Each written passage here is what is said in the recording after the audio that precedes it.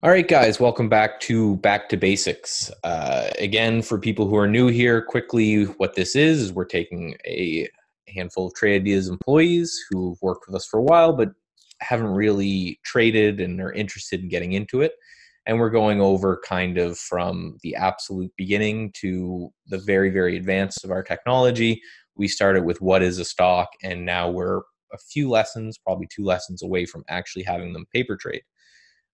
So if you've missed that, there is on our website and on the YouTube channel, there's a playlist where you can go and watch them all in order. And soon they'll be in the hot seat and they'll actually be trading, and we'll be critiquing trades and talking about different swing trading methodologies and ideas. So that will be super fun. If you are a Trade Ideas subscriber, you'll have access to the paper trading that I'm going to show you in a second soon. If you're not, there's a link down below and you can save a couple bucks off when you buy there. Really cool and something I definitely recommend to all new traders, right? Don't just hop into it. Start to get familiarized with everything. So today we're going to start covering the actual mechanics of trading. So we did a lot of theory and a lot of methodologies and candlestick analysis and technical analysis and fundamental and a little bit of statistical. In the last couple, we went over the web version of Trade Ideas, the AI, and all of the functionality you have there. Today, I'm going to show you a little bit about the download it, which is pretty much the same. And we're going to go, again, specifically order types, right? So the actual mechanics of, I found a stock I want to buy. How am I going to go to the system and actually do it? So this is a pretty important one for you guys and for anyone who's interested in the paper trading module. So first, different order types, right? So there are different ways to say I want those shares or I want to sell those shares. So for the purpose of this webinar, anytime that I say buy, you could replace that with sell. Both for entry and for exits of positions, all of the order types are the same. And there's 4 major ones. There's some crazier ones after that, but we're going to stick to the basics on this to start with. So what we're going to do is I'm going to talk about the order type. I'm going to show that to you. And then we're going to go into the system and I'm actually going to place an order like that in the paper trading module so you guys can see kind of exactly how it's done instead of just the theoretical here. So the first one is the most popular, and I have kind of the traits of each one listed up here as well. So this is the most popular, it's the lowest risk, and it's kind of what I suggest you want to do. So what a limit order does in just plain English terms is I want to buy a stock and I'm only willing to pay this price, right? So I have an example down here where if Apple is trading at $100 and you want to buy Apple, you've done all your analysis and you say, okay, I want to go buy it and I'm willing to pay up to $101, but no more. I don't want to have, by the time I've decided to buy Apple, to actually going and hitting the button, if it spikes 10%, well, then I may not want it anymore. It may not fit what I was looking at. It may not fit my risk reward. So I'm only willing to pay up to $101. So you can put out that order, and what it will do is say, give me anything up to that price, but only that price. So if it's able to get you $100 exactly, it will get you that, right? If it's able to get you $100.10, it will get you that. It will get you everything, the lowest possible price in the market up until that amount. So you got to think back to when we went over order flow and how that kind of worked and how you had your bid and your offer, right? So what you're doing is you're saying, I want to buy not just that offer that's there, but if that moves by the time I'm sending out my order, I'm willing to pay up to this certain price, right? So to do that, what we're going to do is we're going to go into the system here. This is the downloaded version. This is what you guys are going to be playing with. And right now, it's the only place that our paper trading module exists at. And let's go to Apple. Right? What you're going to see is when you type in a symbol or when you click on a symbol, your Brokerage Plus module is actually going to change that symbol. So whatever it is that you're looking at, when you click on this, it's going to show you that symbol there. The other way you could do it is you could actually just type it in here if you wanted to trade that symbol. So you just find out whatever symbol it is you want and make sure it's populated here. And that's in this area here. Next to it is the share size. And then next to it here are the order types. So this is going to be the bar we're going to play in for this particular lesson. It's going to show everything that's happening. So right now you can see Apple closed today at $219.82. So let's call it $220. Now, assuming the market was open and I wanted to buy this stock and place this trade, I would simply go in and I would type in Apple or bring it up anywhere that it's now populated in the symbol side right here. Pick out how many shares I want to buy. And this is something we're going to go through later when we talk about the actual trading plan, but the amount of shares that you want to buy is going to be determined on your risk, right? So if, for example, I'm going to buy it here at 220 and I'm going to say I'm wrong at 215, right? That's $5 a share. So then what you do is you say, okay, I'm willing to risk $50 on this trade, right? So for $5 a share, I'm going to buy 10 shares, right? So you see how you back into the amount of shares you want to buy based off the amount that you're willing to risk. And then what you do is you say, okay, what price am I willing to pay, right? So say it's at 220 right now is where it closed, and I'm willing to pay 221. So I'll put in my 10 shares here, and I'll go to the price and I'll just put in 221. And then I'll hit buy. Okay, they may not show up on the chart. And this is why we're not doing the actual paper trading yet, because things are still a little bit buggy. Essentially what would happen here is in your orders tab, you would see that this order was open. There would just be an order here that says, buy Apple at 220 for 10 shares. If you, for whatever reason, didn't want to do it, say you didn't get filled and you're like, okay, now I'm not interested anymore, you just highlight that and hit the cancel button right here. And that order will just go away. The other thing that you'll notice is that it will pop up here on the chart right here as a blue line that will say buy. And you can then kind of drag it around the chart as you will. How long does it take for an order to be filled, or it could be any amount of time? Well, that's the thing. If you're trying to buy at the market price or above, it should only take a second. Oh, I see. But you were under a little bit, right? Right. But if you're under, or if by the time you fill out the order and hit the button, if the market's moved, then it could, in theory, never get filled. Right. The other thing, I'm assuming that you want to buy Apple right here where it is. But say, for example, you're a pullback trader. We talked about the different types of momentum traders, people buying stocks as they're moving up. We talked about people buying stocks as they're pulling back. And then we talked about people trying to pick tops and bottoms. So say you wanted to only put out an order if Apple pulled back into this area. For whatever reason, your analysis says, okay, I think Apple's going to pull back here and then bounce. So I want to buy it in here, right? You can also, the same way with a limit order, you can go and say, okay, well, that's 210.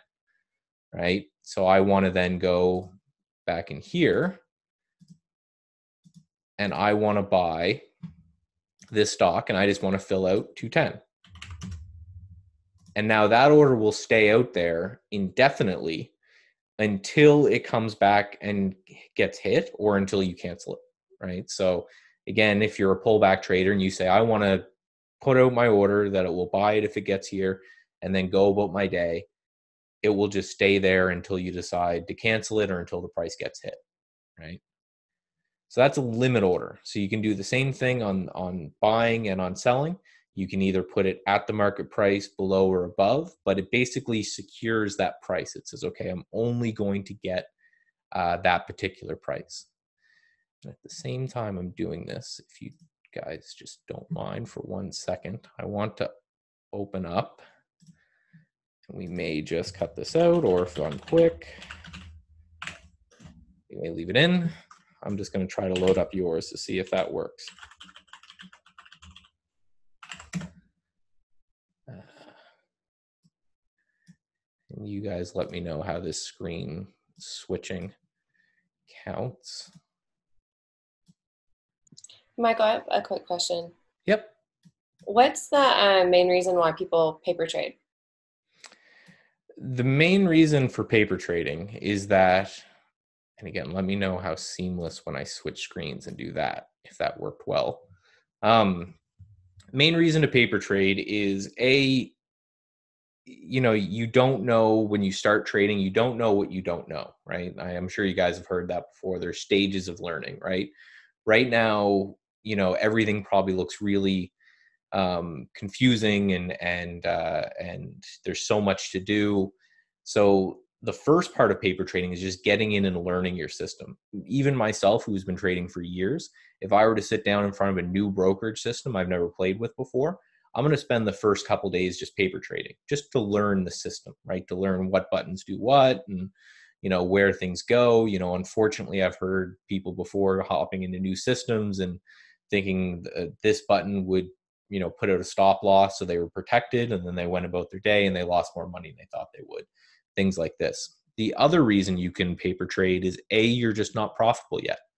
There's an old saying, if you're not profitable in paper, you won't be profitable in real life. So you might as well take the time, hone your craft, learn in the paper side, understanding that there's that whole emotional jump when you get into real money, but at least you understand your system. The main reason I still use paper trading is I'm a systems-based trader. So what I do is I back test and I come up with algorithmic systems, and then I want to try those out in the real world. But I don't want to go right from the back test to risking my money, right? So the paper trading is this thing in the middle where I can trade my own money for things that I know that work and I've traded with over time. Anything that's new and different, I can put in a paper trading side, watch that, and then once I'm comfortable that it's making money on the paper trading side, I can go into the real world with it. Yeah, that was just, I guess, going to be my next question. Like, why would established traders paper trade? So yeah, there's that, and then there's the fact that it's a performance-based game. There's some times where I trade and we're all in Slack chatting all the time. So I'm chatting with a lot of the other traders that work at Trade Ideas, and we all just get to a point where you're just not seeing it right. You're just it's not making sense to you. Things that used to work didn't work now. And then the best traders in that period just take a step back. Sometimes they go back into paper and they just play around with a new strategy until they get something that they like. Then they come back to risking real money. So okay, so then like let's say I paper traded something like, right now and the market was open, yeah, and it worked for me and I was happy with it, then I would actually just go back and do that for real.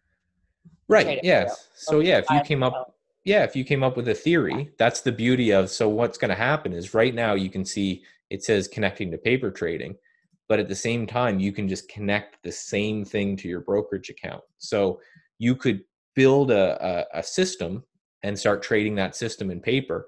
And once it's working really good, you just say, okay, I want you just, instead of connecting to the paper trading side, connect to the real money side and just keep doing what you're doing. So okay, thanks. I was understanding it on a beginner's perspective, but I was trying to also I was wondering why a trader would also use paper trading. So yeah, I still use it all the time, and this is something that I talk to a lot of traders because, as you know, on my YouTube channel and everything, I do a lot of teaching of algorithmic swing trading is what I do, right? I come up with algorithms that back test well, and then I use my eye and I swing trade them. And what I tell a lot of people is something that back tests well may perform awfully, right? So you want to first back test it, and then you want to run it in the real environment, which our paper trading module is really close to a real environment, see how it works. And if it works great, then take it to trading. So it's like, series of like scientific tests, right? Did it work in the history? Okay. Is it working right now? Okay. Now let me risk my money with it. And it takes patience to go from that, but the traders that do, I find, are the most successful for sure. I'm just going to try to see if I fix this. And that screen switched for you guys pretty quick, right? When I did that. Okay, there we go. Okay, so this one's working. I may have an older system. So let's just get rid of that for now. So right now, right, Apple's trading at 220 something. So let's just call it 220, 230, just so I can show you guys what will happen. So when you click the buy button, the orders tab, you can see the orders that have taken place for this. They're in the system, right? Now, if you filter and just say by live orders, you can see that we have a live order here for CRM that's out for 2 shares. So essentially, if I wanted to cancel this order, which I won't right now, I would just hit the cancel order button. If I want to move this order, right, so that it was maybe up here, I can just drag it on the chart, and you can see under the price there that it's changing. And that's, I don't have my pen on this, my fancy pen, but that's unfortunately, it went 154.38 here.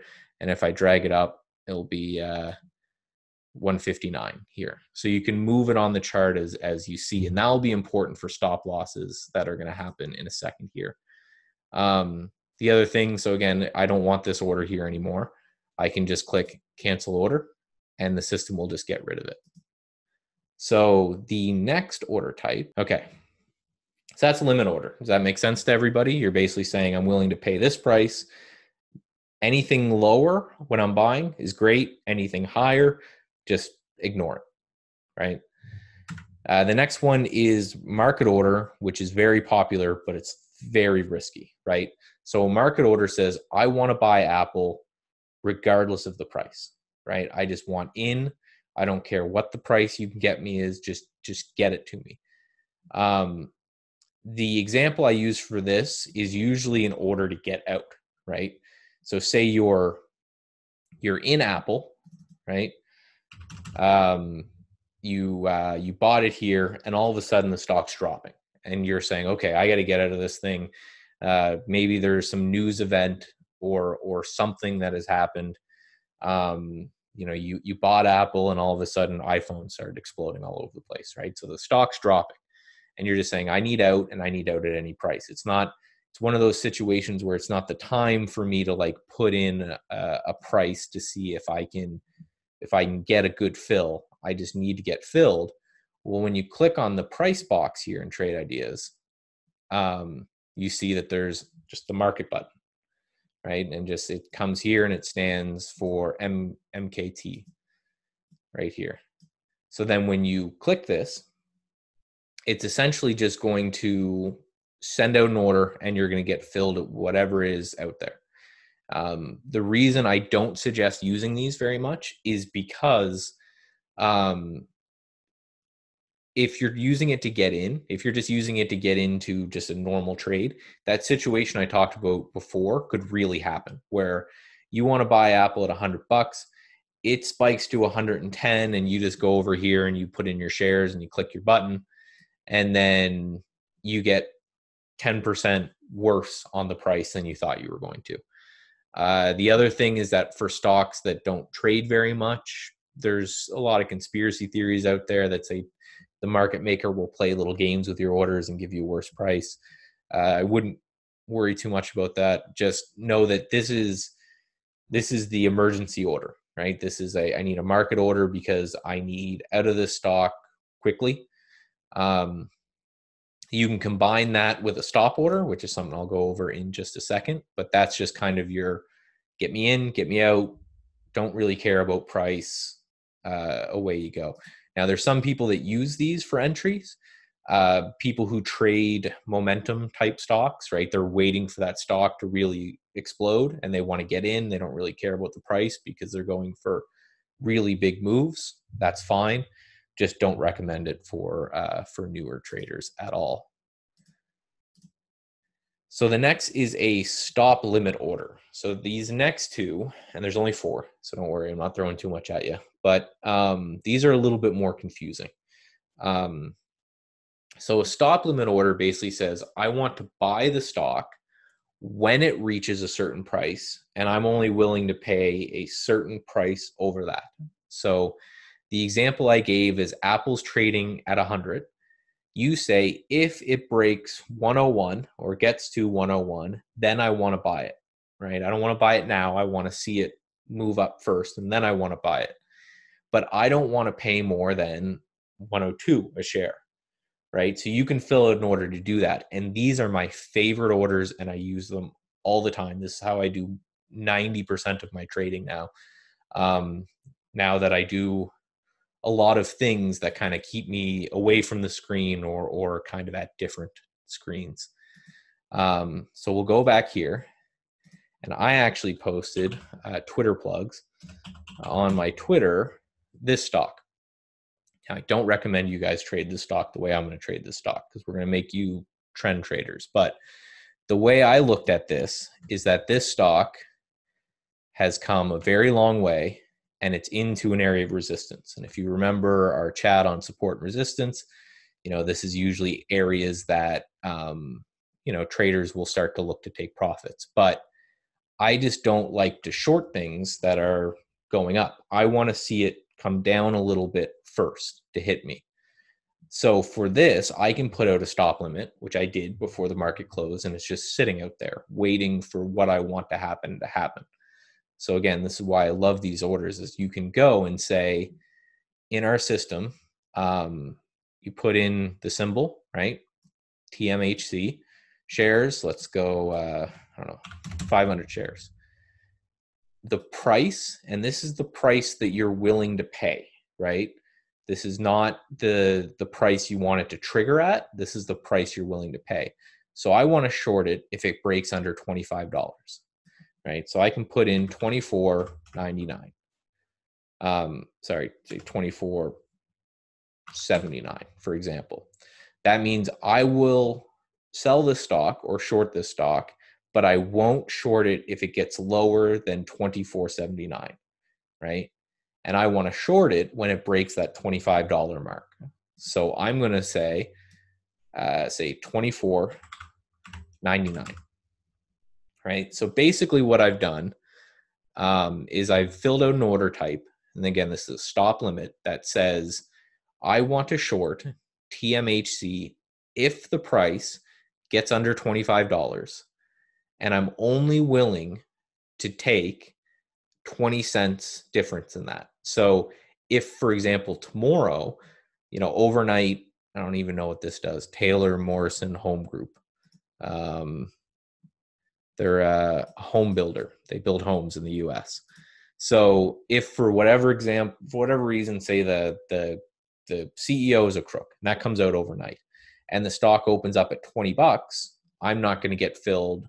I don't have to worry about it, right? My sell is way, way up here, right? So once I hit the sell button, you can see a nice little line is drawn to show I will get in. The stop is $24.99, and the limit is $24.79. So basically, it's that first order type that we did, but you're letting the system trigger that order type. So you're saying, this is the amount I'm willing to pay, but I'll only do it if and when this happens. So let's do it once more on the long side, because I see some confused faces. So here we are, and I'm just going to put on my crosshairs here. So here we are in ICE. So ICE is an exchange, or a stock exchange, basically. So right now I'm looking at this and I'm saying, okay, well, if it breaks over 94.72, right, I'm interested in it. But if it goes all the way up to like $98, and I'm no longer interested in it, I think that if it breaks this area, it's going to push and try to take out all-time highs. So again, I can go in and I can put in under the price I'm willing to pay, right? I'm only willing to pay, say, $94.81, right? And the price that I want this to be live at, the price that I'm interested in when the stock hits it, is, say, $94.50. And then I'll click buy, right? So now, again, what I've done, and you guys probably will have to review this, I think, to really get it, but what I've done is now said, if the stock gets up to $94.50, then I want the system to send out an order, but the order is only going to be 30 cents above that. So if it quickly breaks through and it runs like $1 above that, I just won't get filled, right? If it gaps the next day, we did a lot of talking about why stocks gap, earnings, different news events, then I'm not going to get filled. So I'm able to put these orders in place and just have them work. And if, my own trading, what I do a lot of is I spend the evening, an hour or so in the evening, and I scan through all my stocks and I put out all my orders and I let them go. And then I'm able to work the next day and do a bit of day trading when I want to, and consulting with trade ideas and stuff for the rest of the day. And I know my orders are out there. So is there any questions on that? I know that's a hard one for a lot of people. No? Does it make sense to everyone? I'll probably have to brush up on it again, but soon in the next few weeks, you guys will be playing with this for sure. Nice. So then the last one is a stop loss order, right? And I just put protect yourself here because especially as a new trader, every order should have a stop loss, right? Especially with you guys are going to be primarily swing traders, right? So your time horizon is going to be, call it a week to a month, right?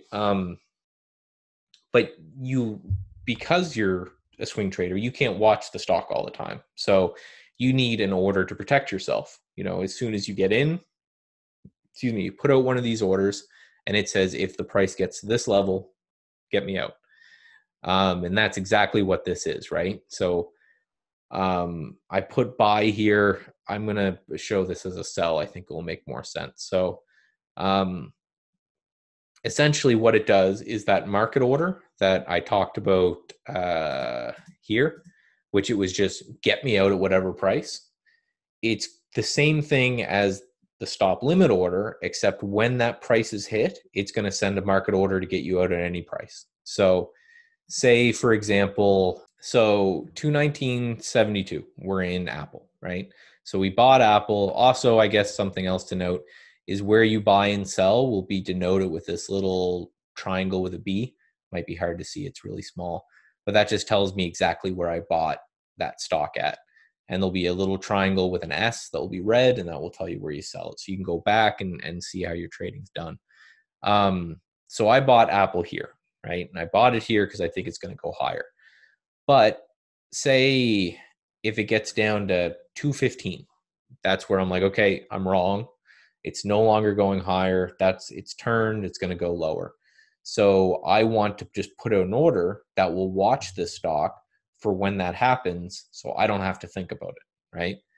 What you'll do is, again, you'll go under, make sure your symbol's right, your shares are right. Under price, you're just going to leave market or MKT. And you can also do that by, if you click in the box, the top option is always market. And then you just type in your price. So 215 and then sell. And you can see that a red S line just popped up here. So if the price gets down to that level, the system is just going to say, okay, I'm going to send out one of those market orders. Remember, those are the orders that say, just get me filled. Doesn't matter what, just get me filled. I'm going to send that order out and just, you're going to get out. Now, a couple caveats on this. We've talked about gaps a lot. You see that Apple gap down right here. If it gaps, you're not going to get filled in that gap, right? There's just no trading and there's no price action. That's just a risk of trading, right? We're going to make sure that you guys trade so small and so often that in the course of your trading careers, every time you have a stock gapping against you, you'll have a stock gapping for you, and it'll all kind of work out the wash. But that's the biggest caveat, is that these orders only work between 9:30 and 4 Eastern, right? And no other time. So same with the stop limits and same with the normal market orders as well. But again, this is your protection order. So essentially what you're going to do when you're trading is you're either going to go use a limit order, which was the first example, or a stop limit, and you're going to put those out.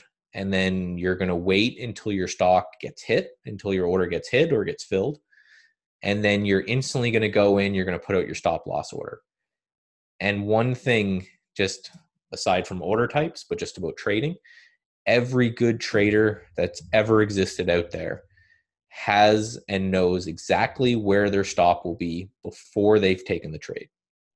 100% of the time, right? There's an old trading adage that you don't get smarter when you're in the trade, right? When you're in the trade, especially when it's real money and it's your money, you get really stupid. you start to like go online and try to find things to back up your opinion. You do everything that you can to try to be right. You don't, so before, and this is what we're going to go over next time, is going to be a basic checklist plan, where you're wrong, right? It's every time you enter a trade, you don't think this is how much I'm going to make. You think this is how much I can potentially lose. And then you just instantly put that order out there. All right. I think that is all of the order types I wanted to cover. Let me go back in here. Yes. Okay. So are there any questions on order types? Does any of that not make sense to anybody? They're fairly simple. You'll get them quickly. Even the stop order ones, they're a little bit more fancy because they're automated, but just like one sentence, can you explain again the stop loss? I mean, yeah, the stop loss, the last one, because I don't know if for some reason you said, I understand the setting the stop limit and then the limit. Yep. The stop loss, is that you do that after? Yeah, it's the same as so you think about, so the stop, right, is the price at which the order is going to trigger, right? And it can trigger one of two orders, which are the first two orders we covered. It can trigger a stop limit, which says, okay, when it gets to this price, put out that limit order, or it can trigger a stop market, which is the second one. So what this will do, what Apple will do here, is when that price is reached, it just sends out a market order to sell. Whereas the stop limit would send out that order to say, I'm only willing to pay this much, right? Whereas the stop loss says, I'm willing to pay anything because this is the area that I've determined that I'm wrong. So I just want to send out the order and just be done with it. So the stop part is the same. You're just setting a place on the chart where you say, okay, this is where I want to get in, or this is where I want to get out. What the other side is doing is the other side is saying, okay, when that price is hit, do I send out a limit order or a market order, right? And we just always want to get out on a market order just in case you're gone somewhere, right? In case, again, to use the exploding iPhone example, don't sue us, Apple, but you buy the stock, you go get a coffee or something, and all of a sudden you come back and holy crap, Apple's down 20%, right? You only wanted to lose $50 on the trade, but now you're down $500 on the trade, right? So you're down 10 times what you wanted your risk to be because this event occurred while you were out getting coffee. So this order, basically, as the stock came down and hit 215, it's just going to send out a market order and it's going to fill you at the best it can get, but it's going to get you filled somewhere. That make more sense? Cool. All right, guys. So hopefully only one more lesson where we're just going to give you a basic trading checklist, just like a Google form. Basically, you'll go through to, tick a couple boxes. All traders use some sort of checklist, whether it's mental or actually written down, but I'll give you just a super basic one to get you started. And then hopefully after that, the paper trading, all the bugs will be fixed, everything will be up and running, and we'll get you guys trading. The game plan after that is to have you guys place a trade or two a week on this server that I'm showing you here, and then you're going to come back and review them. We're going to talk about, maybe what was good, what was bad, what to do better on. You're going to see me start to change through with different people, and we're going to have them kind of talk about their trading styles as well. So less of the theoretical and more of the actual kind of nuts and bolts of trading. So I guess I will see everyone out there next time. Everyone wave while I turn off the recording.